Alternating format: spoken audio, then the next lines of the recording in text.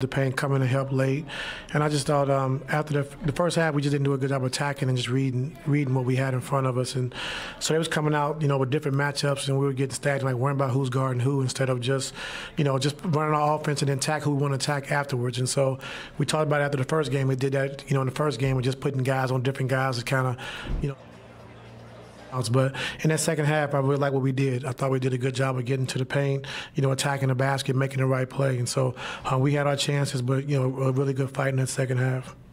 Yeah, coming out of a timeout late in the first half, I think there were 4 straight trips to the paint. You were immediately out of the timeout. Was that an emphasis right then and there? Stop worrying about the matchups? Yeah, it was an emphasis at halftime, just attack. And if we just run our sets and whatever we got, no matter who's on who, and then when we want to get to the matchup, we can get to it at the end of the shot clock. And I thought we did a good job in the second half of just recognizing that and getting to what we wanted to get to. What did you make of early on, just sort of Kawhi's efficiency early on, and Paul has a moment, just the way those two guys?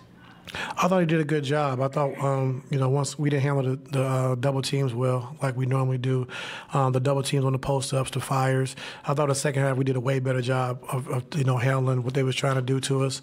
Just something we got to continue to keep working on. We haven't been whole like this for 2 years. Kawhi hasn't been back. He hasn't played in those type of situations, in a while. And so we just got to get better at that. But I thought, like I said, Stoudemire did a good job of just mixing it up, sometimes switching, sometimes showing, sometimes blitzing. And he did a good job over there on the sideline. And so, he caught us by surprise on a couple of those that we wasn't ready for. And so, we just got to go back to the drawing board and continue to keep getting better with that. I feel like over the last month when there's been offensive nights that have been hard, you talked about blitzing and firing, running you guys off a little bit. Obviously, having so much quiet PG. Is that a matter of those guys making their decisions when guys are rushing at them, or the other 3 guys on the court? A combination of both. Just making a simple pass to the first guy that's open, and not trying to skip it across the floor. And then when you are getting trapped or they firing, we got to make sure the other guys make themselves available. And so just, keep working on it. So we've been working on it for a while, but just keep working on that, so we can pick teams apart when they want to double team us.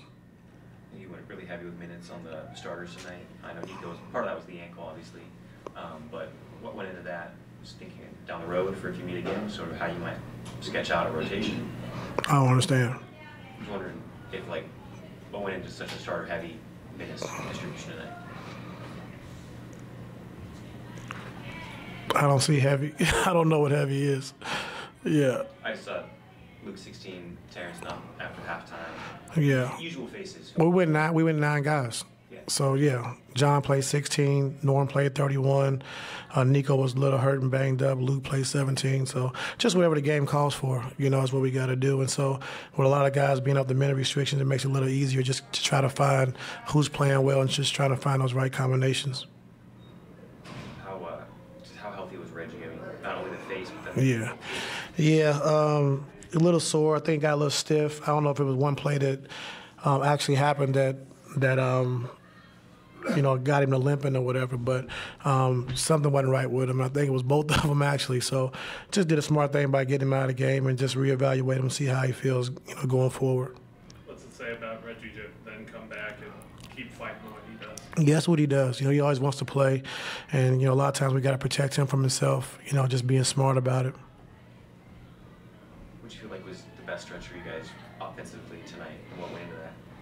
Third quarter. Started the third quarter. I thought getting the mismatches and Kawhi attacking, getting to his spots, and when they double team, was able to get some wide open threes of just getting into the paint, making the right play. I feel like there's been a couple games in a row where the third quarter's been really sharp offensively, and that's been a low point at times. Is that something where you feel like guys are just more locked in coming out of halftime? I don't know. I just think we've been making, we've been talking about it, just being better coming out in the third quarters, and championship teams, that's what they do. They come out in the third quarter, and they perform in the third quarters. And so it was good to see us come out, being down, I think, 12 at halftime and coming out and be able to tie it up going into the fourth quarter, So, it was good to see. And that's all I can say. Thanks, Ty.